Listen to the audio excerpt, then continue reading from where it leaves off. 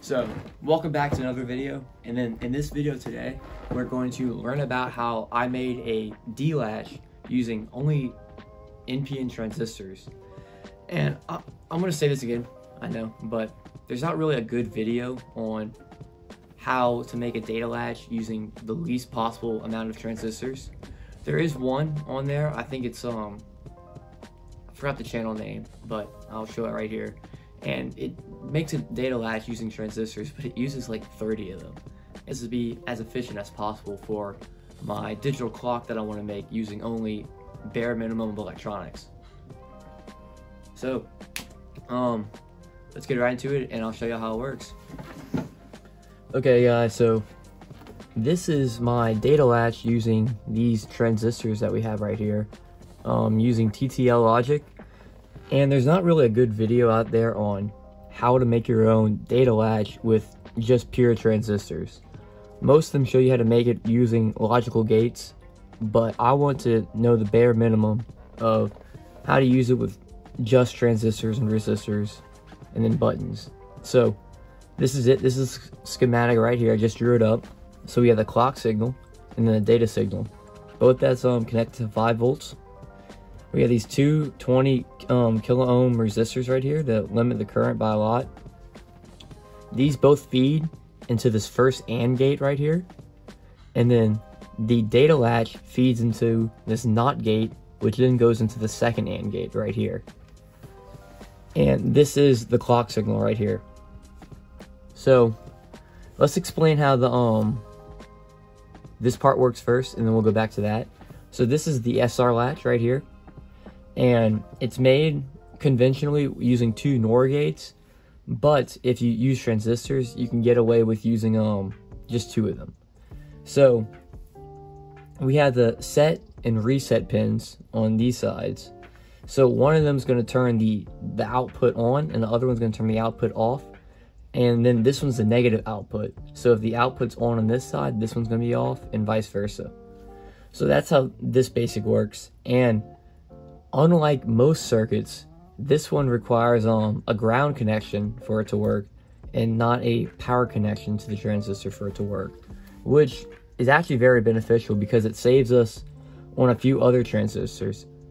So yeah, we have the set and reset. So if the data latch is on, we're going to turn this NOT gate off. So this AND gate's not going to work, and this AND gate's half complete. So if this data latch is on, and this clock is on, this AND gate's on, and then we're going to turn the output on. But if the data is off and the clock is on, then this AND gate's going to activate because we have a NOT gate right here, and it's going to turn the output off.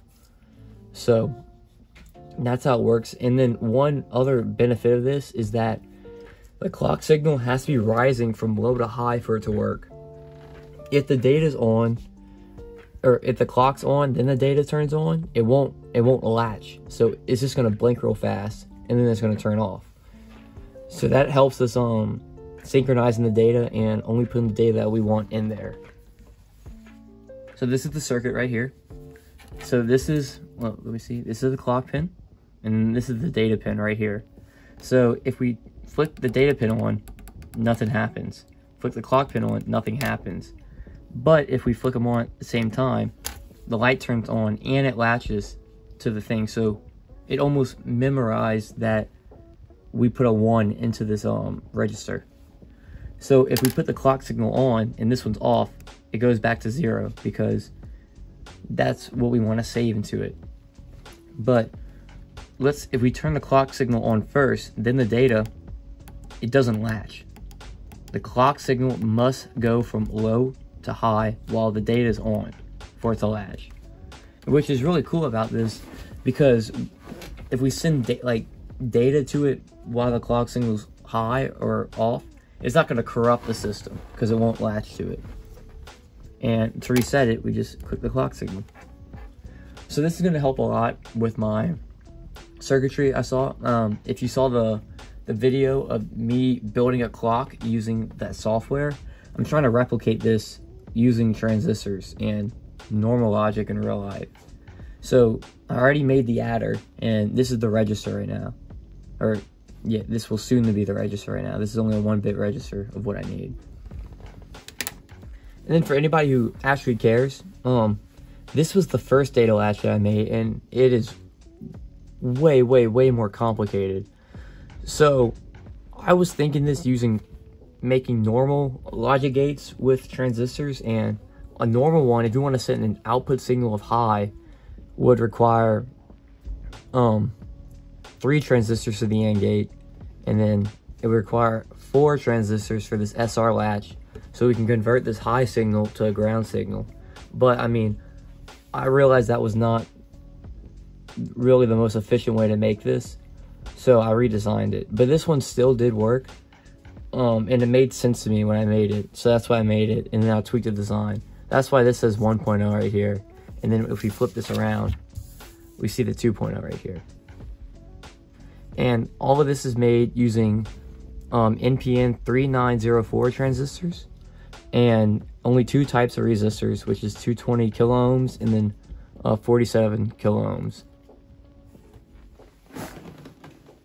So that is the end of this episode right here. I'm gonna show the adder in the next episode, which is just multiple half adders together, since I only have to add 1 number since it's only a clock.